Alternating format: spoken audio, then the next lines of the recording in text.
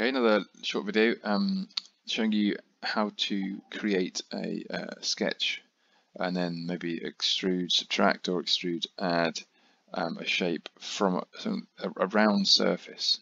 So there's another video that shows you how to do it on a flat surface, which is straightforward maybe.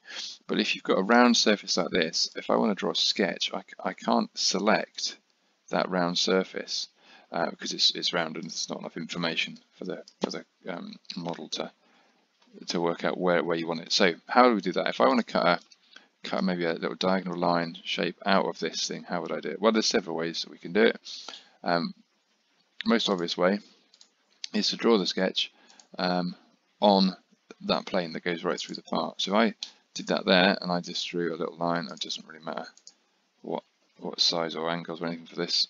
If I draw that there, then I can now extrude, select that shape, and I'm going to remove, and I want to go through all of it.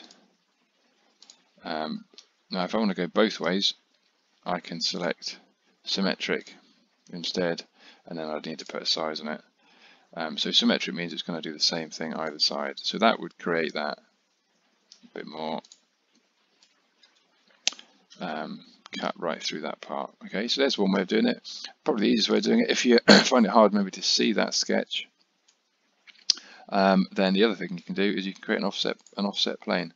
So if we go to this tool here, plane, we're going to select the right hand plane and we're going to offset another one, and it's going to be maybe 80 millimeters from that first one. Doesn't matter as long as it's not touching it.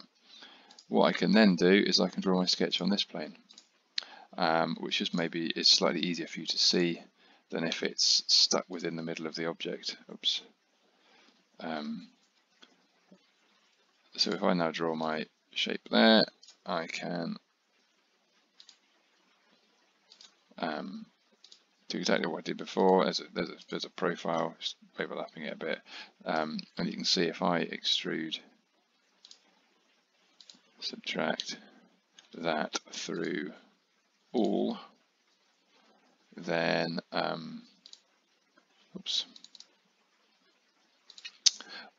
because the sketch is not physically touching any part of the object, you need to tell it which model you want it to be removed from, which entity it needs to come from. So there we go. So two different ways of creating a sketch on where you've got a round object and you want to just cut right through it, either by creating an offset plane or by drawing a sketch on that plane that goes right through the middle. Okay, I hope that helps.